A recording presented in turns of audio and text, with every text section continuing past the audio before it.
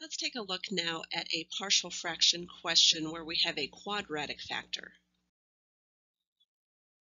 As we work through this, we want to keep in mind that up to this point we've dealt only with linear factors.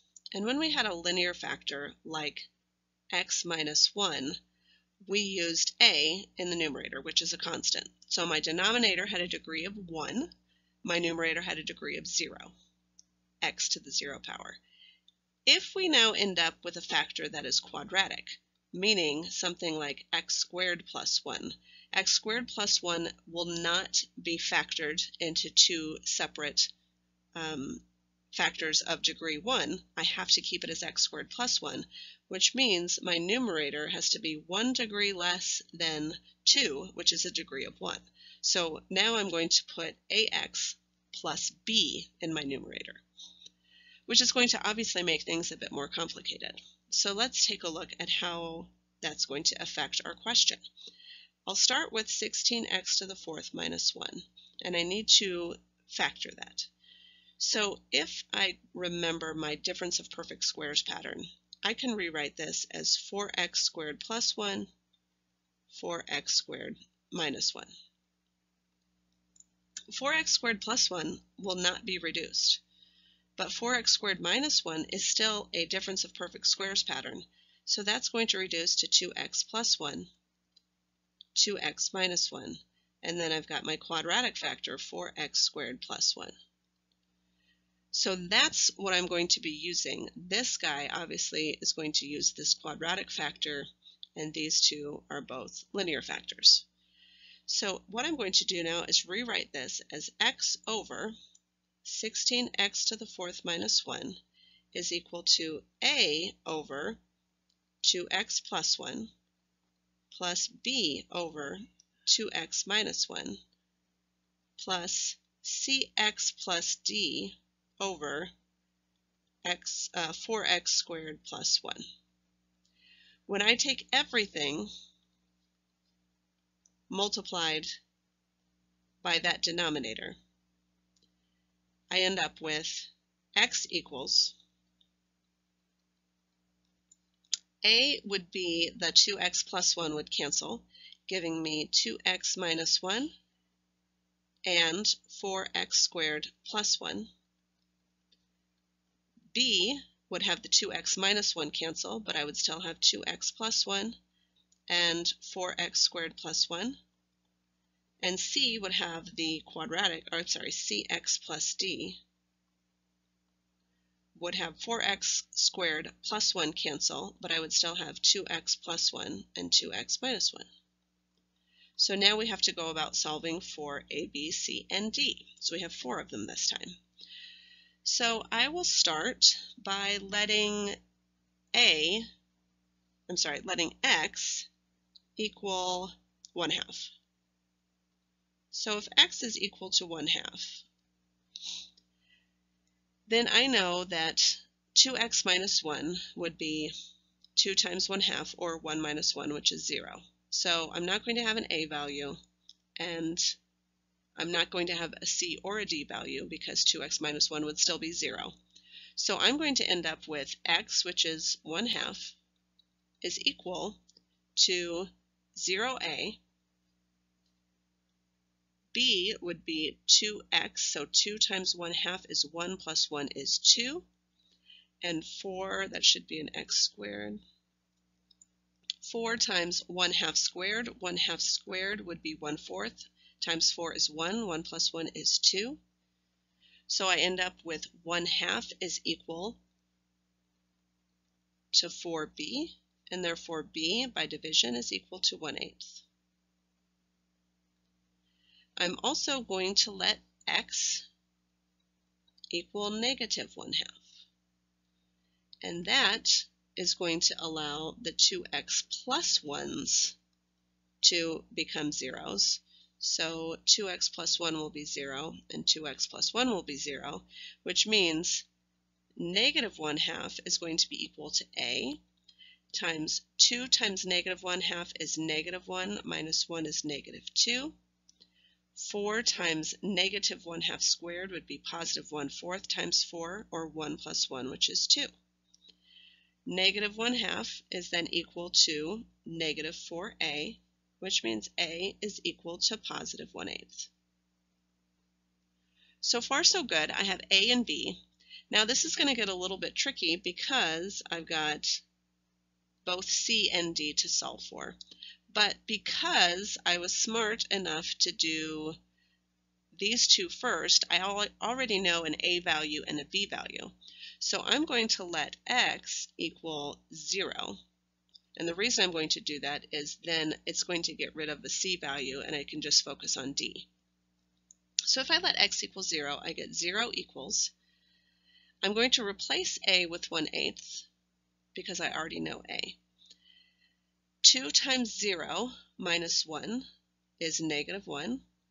And 4 times 0 squared is 0 plus 1 is positive 1.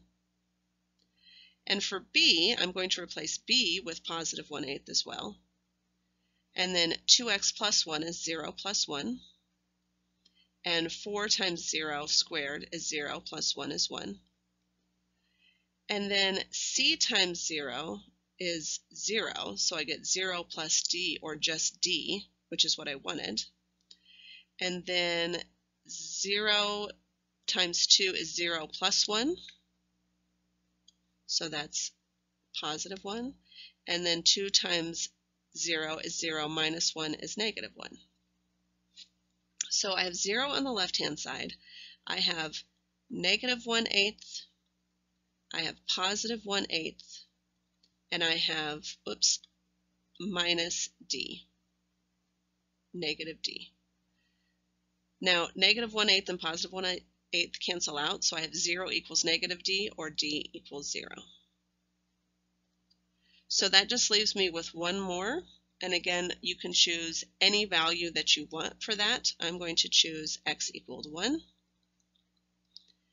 And whenever we get to those end ones, remember we're going to have to do just a lot of substituting of all of the values that we already know. So again, I have 1 on the left side.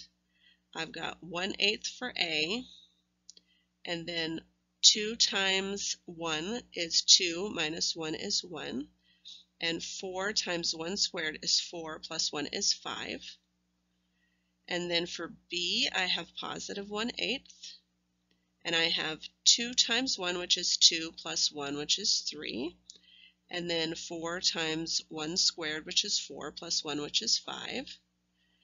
And then c times 1, which is c, plus d, which is 0. So I'm just going to leave it as c, 1c plus 0. And then 1 would be 2 times 1 plus 1, which is 3, and 2 times 1, which is 2, minus 1, which is 1. So on the left side, I have 1. I have 5/8. I have 15/8, and I have 3 c's. I'm going to rewrite 1 as 8/8 so that it's easier to combine. So 5 plus 15 is 28. If I subtract 28 from each side, 8 minus 20 is negative 12/8 is equal to 3c. If I divide each side by 3, I get c is equal to negative 12/24, which means I get negative 1/2. So now I have all of my values, and I'm going to rewrite those on the next page, keeping in mind that when I write something like 1/8, instead of writing 1/8 as my numerator, I'm going to write it as 1 and then 8. I don't know why that switched to a different color that you can't see. 1 and then 8. So that's how I'm going to write it when we get to the next page. So I've essentially now just rewritten exactly what I had on my last slide, but I've replaced a with 1/8 and b with 1/8 and c with negative 1/2 and d with 0. So that's where the negative came from, and that's why you don't see a d value in the numerator.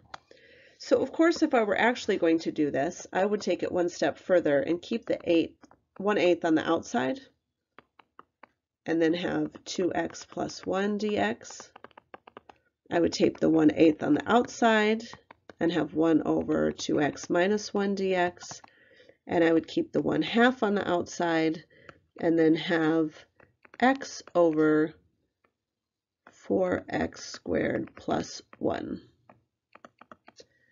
So from here, I just need to integrate each part separately. So let's just look at one part at a time and go from there. A little color coding never hurt anybody. So for my first one, I have 1 over 2x plus 1. Now I can use the logarithm rule, or natural logarithm rule, that says take the natural log of 2x plus 1. But remember, if I'm taking the natural log of u, I need to make sure that u prime was in that question somewhere. So if we let u equal 2x plus 1, then u prime is 2 dx. So I need a 2 here, and if I put a 2 inside, I need a 1/2 on the outside. So I have 1/16 times the natural log of the absolute value of 2x plus 1. The same is going to hold true here. If u is 2x minus 1, then u prime is 2 dx. So again, I need a 2 here, but that means I need a 1/2 on the outside. So that gives me 1/16 natural log of the absolute value of 2x minus 1. And then for my last one, I'm just going to use u substitution. U is going to be 4x squared plus 1, so u prime is going to be 8x dx. So again, I need an 8x, not just x, but 8x, so I'm going to need 1/8 on the outside. So that's going to give me minus, because I had minus to begin with, 1/16. And then remember, all of this is now the integral of u to the negative, u to the negative 1. So it's just still going to be a natural log again. Sorry, I was getting confused. So natural log of the absolute value of 4x squared plus 1. And then, of course, plus c. Now, that's sort of a good answer, but instead, I'm going to simplify a little bit more. So I can see that everything has a 1/16. I can take out the 1/16, and that leaves me with basically everything that's left. Using the properties of logarithms, I know if there is a plus in between, that means I'm going to find the product. So my numerator is going to be, I'm just going to make that an absolute value instead, 2x plus 1 times 2x minus 1. And I know if I have subtraction, that tells me to make that a denominator. So my denominator is 4x squared plus 1 plus c. So of course my very last step is just going to be to clean up that numerator just a little bit. And that's going to give me 1/16. Oops, I forgot natural log here, guys, sorry. 1/16 times the natural log of the absolute value. And if I multiply the values in the numerator, I get 4x squared, and then I get plus 2x and minus 2x, and those cancel. So then minus 1. My denominator is 4x squared plus 1, and then plus c. So this is my final answer. Obviously, we only went through one example, but it took us quite a long time, and that's why I'm only going to do one example. You would still follow the same steps for any other examples like that, so I feel I've given you enough knowledge to be able to do any of those questions. Up next, we're going to take a look at section 8.6 over numerical integration. We'll start by using the trapezoidal rule to approximate integrals.